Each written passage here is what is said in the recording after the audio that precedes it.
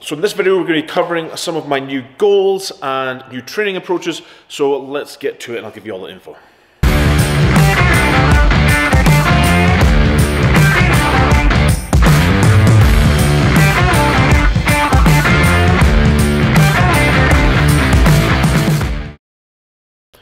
What's up guys, Ken from Cerberus USA here. So like I said, in this video I'm going to be covering basically my new training program and also going over the goals I've set for myself. You know, I've been working with a new diet guy, or I've been working again with a previous diet coach, nutrition coach, Andrew Triana. His Instagram handle is here.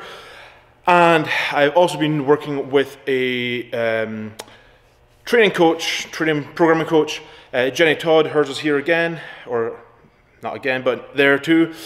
And basically I work with Jenny from, I've been working with Jenny from November. She helped me prep for my last Strongman contest. And then I've been working with Andrew on and off since 2015, I think it is. And I always liked Andrew's approach, and I always felt I had great results once I got into the diet. And with Jenny, I just needed to set a fresh eye. So if you've been following the channel for any length of time, you will know that I have been doing Strongman for like 15 years. And I also own a business called Cerberus Strength USA, Cerberus Strength and all this stuff. And we do, you know, knee sleeves, belts, all that sort of stuff. And when this comes out, we will also have pre-orders on cast iron plates. That's our first foray into the hard equipment market. So, with that said, basically what was going on with me was I've done Strongman for like 15 years. I've won Scotland's Strongest Man. I've competed at Britain's and Europe's and Arnold a couple of times, or a number of times in different countries and stuff like that. And you know, I almost qualified for Worlds in 2017 at the North American Championships. Probably the best shape I've ever been in was that year. And with the business and just life in general, I can't put enough time into Strongman anymore, to put it mildly. So with that said, I decided, you know, I want to start enjoying training again and not being super stressed about it and super stressed about, you know, not hitting numbers I used to and all that sort of stuff. So I decided for the whole of 2020, for the rest of 2020 I should say, and then honestly the way it's looking right now, probably a good part of 2021 as well, I am going to set myself the goal of just putting on a ton of muscle, trying to get as lean as possible, and really enjoying training. Now the big thing that I have found with this type of training now, where it's all hypertrophy based and superset based and all that sort of stuff, is that I can have a super stressful day at work and then come in and have a really, really good session because I'm not sitting trying to get amped up for a max lift. So, with that said, today was week 5, day 1. Some new stuff today. So basically the way training is broken down right now is that it's full body 3 days a week, and then day 4 is a power development day. So if you've seen some of my stuff on Instagram, the sandbag over shoulder, that is the power day. And I will probably do the next video on the power day. So today is day 1.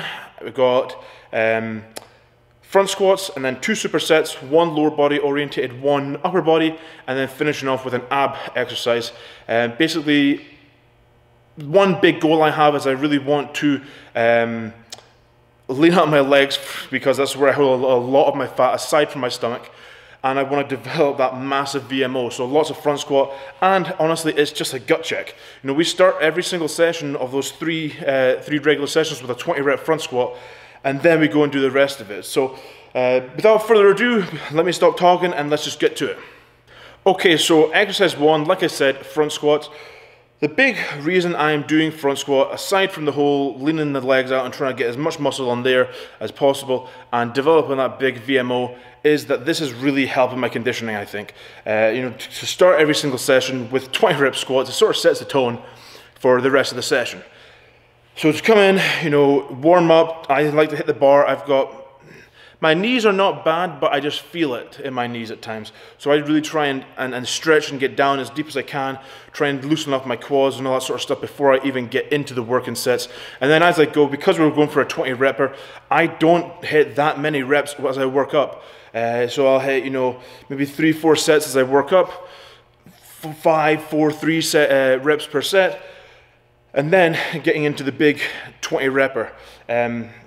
So here is the 20 rep set. When this is 220 pounds.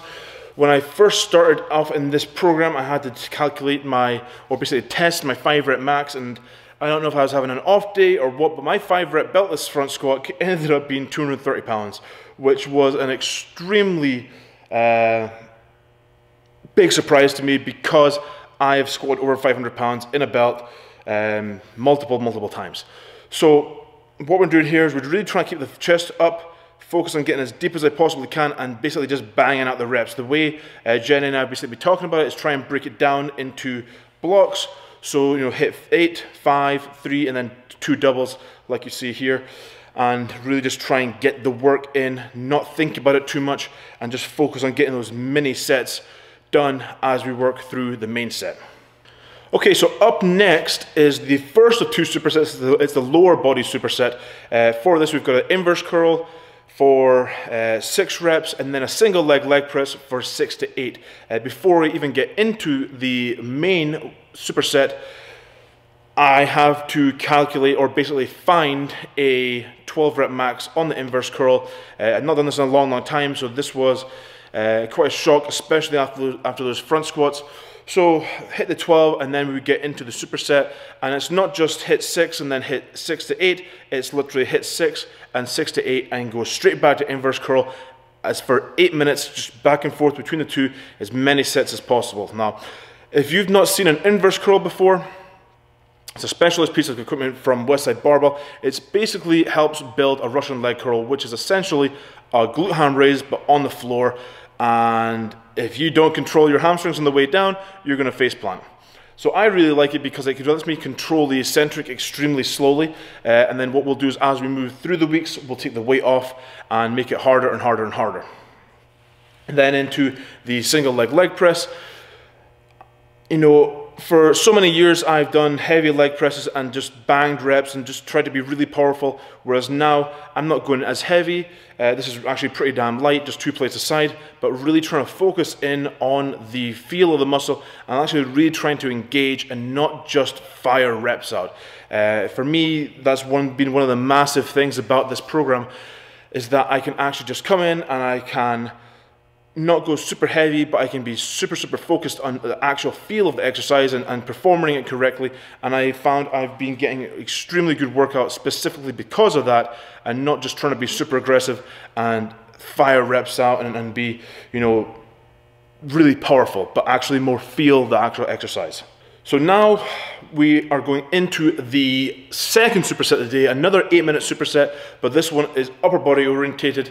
It is a supinated single arm pull down, supersetted with face pulls. Now again, we have to find the 12 rep max with the single arm, and then we go into the face pulls after that. So basically find the 12 and then start the 8 minutes, hit 6 reps on the single arm, and then 6 to 8 on the face pull for 8 minutes, back and forth again and again and again.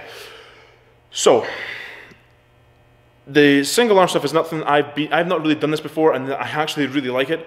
It's again lets me go not very heavy. Today I started with 50 pounds, ended up reducing it down to I started with 60, ended up reducing it to 50 pounds, just because as the sets went on, I got tired and I felt my reps were getting sloppy. So I wanted to actually ensure that I was getting quality reps in there. So reduce the weight, focused on the movement, and getting really good reps. Same with face pull. I've done face pulls on this stack with 160 pounds and banged out sets of 20. But one, it's not been supersetted with something, and it's not been for 8 minutes long, and it wasn't controlled. There was some control, but nowhere near the level of control I'm doing here. So this one, we started with 80 and eventually dropped to 60 again because I felt the reps were getting sloppy, and I really wanted to focus in on that that quality of movement, especially because I've had some shoulder issues in the past, and one thing that I've noticed is that my rear delt and my lat on my right side, that doesn't fire as correctly as it should. So I really want to focus in on the movement and make sure I'm doing it correctly. Now, to finish up, it's just an ab exercise.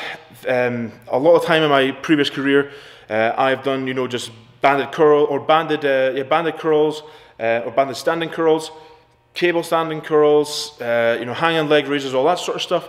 But I've never really focused in on the rotational exercises, and this is something we're trying to do here. This is something really new to me. It's a split stance rotational med ball throw, super new. Still trying to get used to it. You can see me sort of struggling with the balance. Just 5 reps a side, switching on and off for a minute rest, then back for a minute for 3 sets. What I actually did with this was for the last set, I don't have the video, but for the last set I took my shoes off and I found that I could actually have way more control, because now I could actually feel the floor better with my feet and really grasp it with my toes as I was trying to rotate and generate that power into the wall with the med ball. So there you have it. That was day 1, week 5, day 1. Like I said, just something really new for me. I've not done this hypertrophy, tried to get super lean type of deal before. It's always been about power development, big lifts, and contest prep. So for me to be able to take a load off and not focus on a contest, but focus on the business, focus on family life, but still have really good sessions and really enjoyable sessions, that is something which is, I mean, honestly, it's an extreme breath of fresh air for me. So there's day 1. Like I said, I'm probably going to do the next video on the powered day, which is day 4. Sandbag over shoulder, and then some other stuff in there, including sled sprints. So we will, I think it's sled sprints. Actually, anyway, there was last week, so I got to check it. But anyway, until next time, hope you enjoyed the video. If you did, please give it a thumbs up. Hit the subscribe button so you get notifications for all future videos. And until then, keep training. Wow, I am terrible today. Keep training hard, and I will catch you then. Peace.